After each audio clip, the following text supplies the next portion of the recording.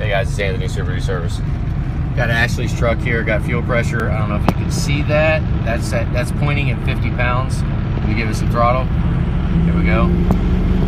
Drops to about 48, 47. So the only thing we need there is blue spring kit. That'll fix that. We'll bump it up to about 60, 62, and then it'll wind up being at probably 58 at wide open throttle. Our injectors are shot.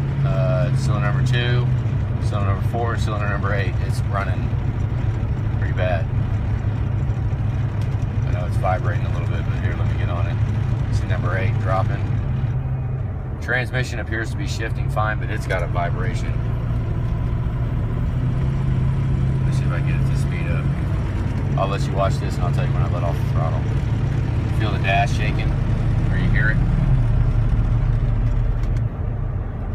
And it completely disappears when I let off the throttle. I'll make another video showing the drive shaft when we get underneath it, or maybe I'll stop here in a minute. But I know there's something wrong with the drive shaft. I know there's something up with the drive shaft. Damn near guarantee it. But here you go. I just stopped. Cylinder number 2.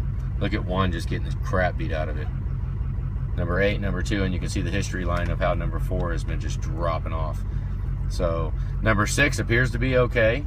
I mean, we can leave it in, but just sure as hell, number 6 will be the next to go. I mean, but we got 2, 4, and 8 would be, I would definitely start there. And then I'll pause this video, I'll get stopped, and we'll climb under it, and I'll show the drive shaft. But fuel pressure's okay. And okay, here's acceleration here. If I could ever get it to focus. Hang on. Okay. I mean, the problem's going to be that, we still are going to have the outside injectors if we do the whole even side. So it's not going to be perfect, because we got number 1 getting the crap beat out of it, number 7, number 3. I mean, when they got a bad injector next to it, the one before and after it is working, trying to pick up. You can kind of see it there. Let me give it a little throttle, you can see. But let me pause this. That pretty much shows injectors. Fuel pressure's okay. Temperature. I've been driving it for a minute. 170. Absolutely need a thermostat.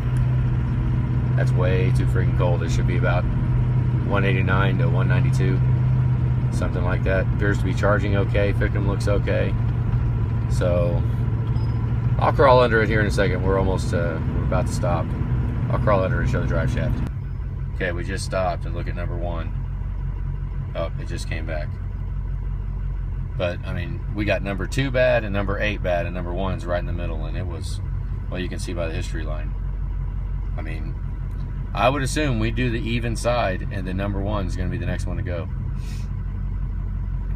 You can kind of see it right there.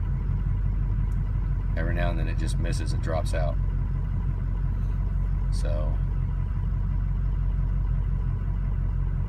number 6 look okay, number 7, and actually 3 don't look bad. There's 1 dropping. Yeah. All right. Okay, it's carrier bearing. Look at it. It's chewed to hell. I knew something was wrong with the drive shaft. Yeah. It's chewed to all hell. So in order to do the carrier bearing, you gotta take this U-joint apart. We don't do it. We have Midwest Wheel do it. So if we're gonna take this U-joint, pop the caps off. I mean, we should pop the.